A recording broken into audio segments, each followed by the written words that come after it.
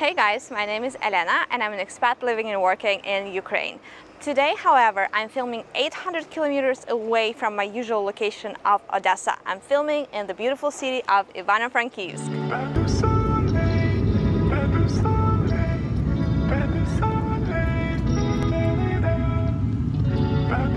Ladies and gentlemen, due to specific balancing features of this aircraft, we ask you to remain seated until we invite you for disembarkation.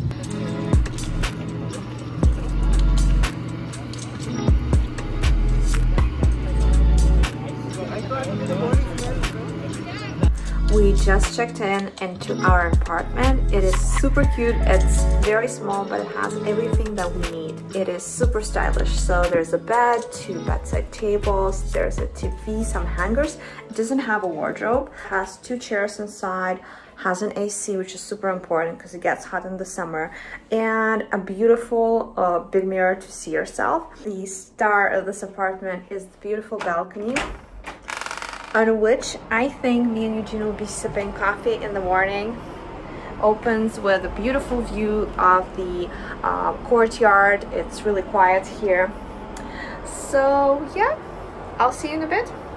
Ivano-Frankivsk is never the destination in itself. If people come here, especially locals, it means they're headed to one of the 2 places. The first one are the Carpathian Mountains. In the Carpathian Mountains, there's a very famous ski resort called Bukovel.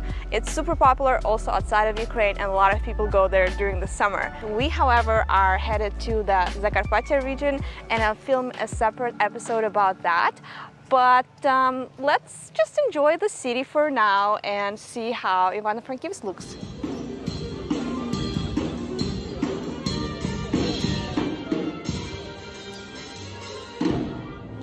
The main place to stroll in Ivano-Frankivsk is the Nezalezhnosti Street, or Stometrivka as the locals call it. It is said that once the street was only 100 meters long, but nowadays it's definitely longer than that. And that's a good thing, because this place is filled with all sorts of restaurants and shops and cafes and outdoor terraces. The 2 places that I got recommended here are Delicacia. I'm not sure I pronounced that correctly. That is a very good coffee shop with Western style food and desserts. Absolutely recommend. The other place is called Familia, and that's a place for dinners and lunches, more hearty meals and more Ukrainian style dishes. In both of them we spent around 500 hryvnias, including tips, and we had very filling dishes, and I cannot praise enough how polite the waiters are there. So definitely passing the recommendation on to you. Both of those places are absolutely worth it. If you are on a budget, there's a place called Desyatka. It's a bistro style place. Also, a lot of locals recommended the place, but we haven't been to it yet. So, check it out if you are on a budget. If you see sculptures like this around the city, it is because Ivano-Frankivsk for the last 20 years hosts competitions for blacksmiths. So blacksmiths from all over Ukraine and not only gather here to make their sculptures, and every year during City Day they leave one of the newly forged sculptures for the city to exhibit on its streets. What a great tradition, and what a great way to make your city more beautiful and modern.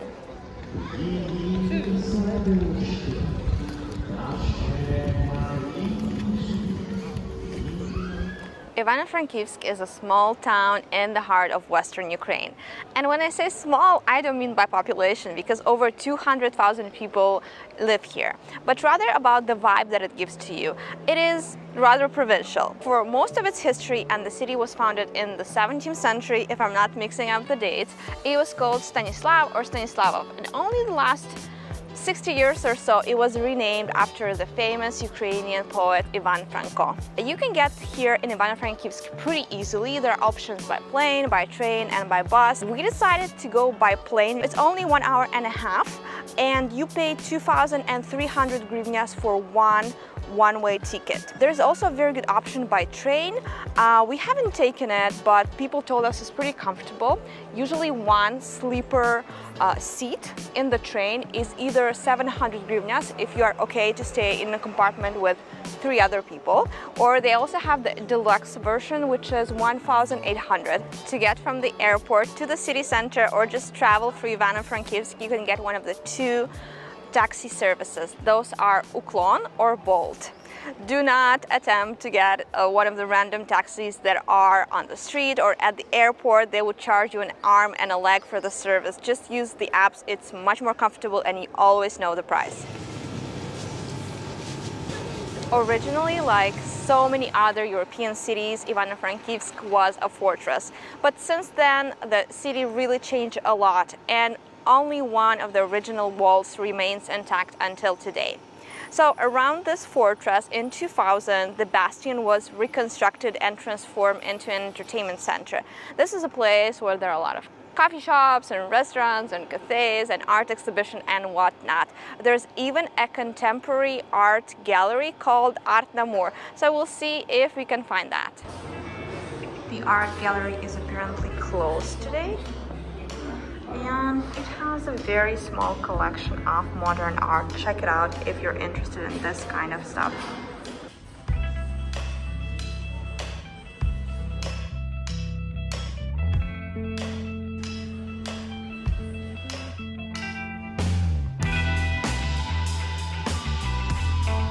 They have a lot of Ukrainian stuff, a lot of very beautiful pottery and walls, and things that will remind you about the history of the region.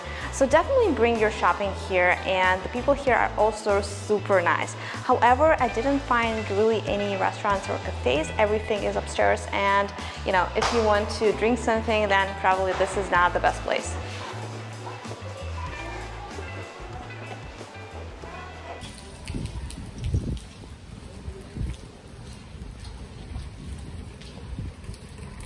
We were facing super hot temperatures in Kiev, and I thought after the temperature will drop in Ivano-Frankivsk it will be much better, but now it's raining like all the time here.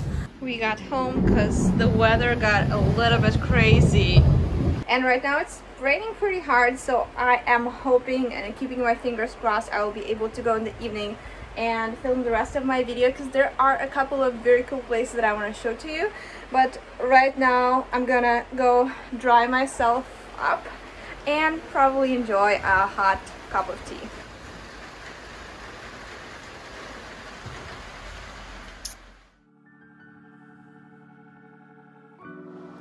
Prom-Prilad Renovacija is not one of your typical touristic places. It's definitely off the beaten path, but I really wanted to show it to you because it's one of those examples of gentrification.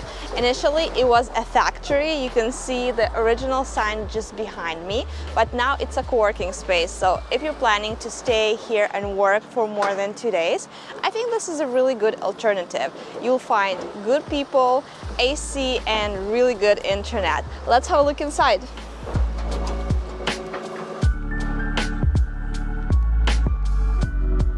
Okay, it seems like we are here, and besides the co-working, there are a lot of places and spaces that I think anyone can use. I'm really hoping to find somewhere where we can drink coffee or something refreshing because it's super hot.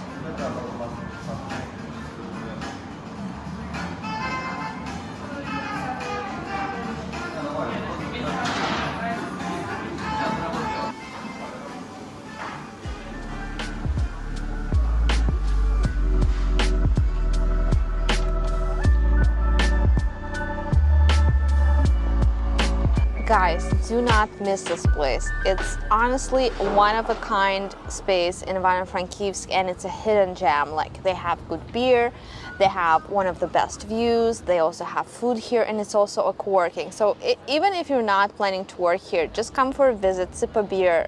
Trust me, it's worth it. Cheers! Shevchenko Park is one of the best places to stroll for both tourists and locals. It is some 30 minutes away from the city center, so it might not be on your touristic route, but trust me, it is super green, it is super beautiful, and in the past it has been a wild oak grove. A couple years ago it was equipped with cobblestone to make the exploration of the park much more comfortable. Nowadays, it's a place where couples come for dates, propose to each other, or come for a photo session. And let's have a look at it.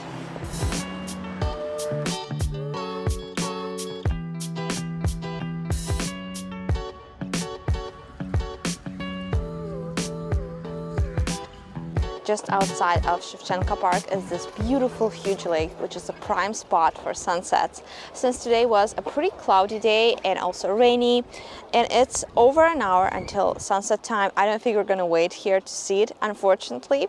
But also, if you like riding a bike or riding your skate or maybe renting some electric scooters, this is a pretty good place. I see a lot of locals exercising here and riding all kind of electric and non-electric transport. So this seems like a good opportunity if you like those things.